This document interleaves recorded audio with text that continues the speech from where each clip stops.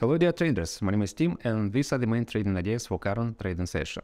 First of all, let's discuss the situation with dollar index. The dollar index recovered on Friday and again exceeded 101 points.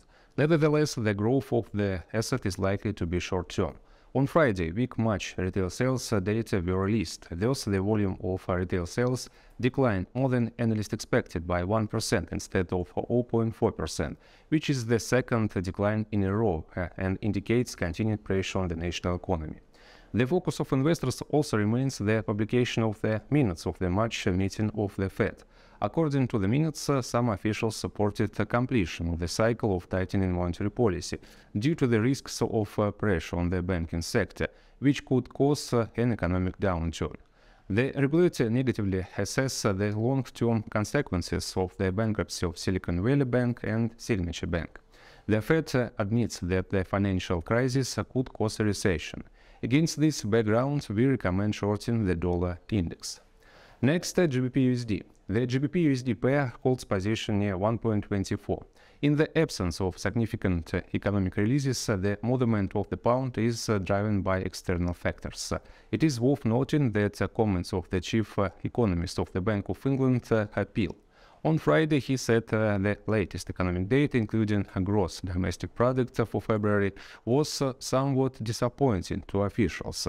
Nevertheless, Peel noted that the overall state of the national economy is still better than the regulator predicted.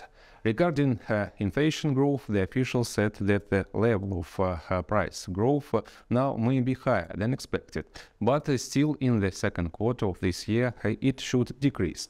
However, according to Peel, the regulator should continue to fight inflationary pressure by raising rates.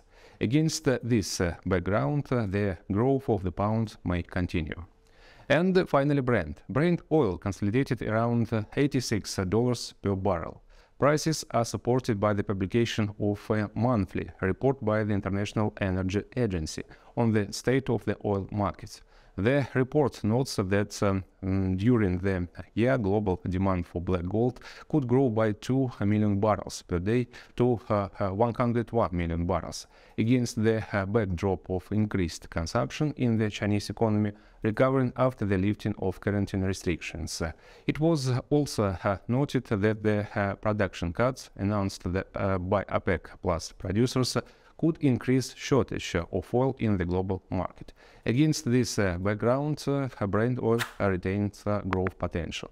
So these are the main trading ideas for now. Thank you for your attention. Don't forget to subscribe to our YouTube channel.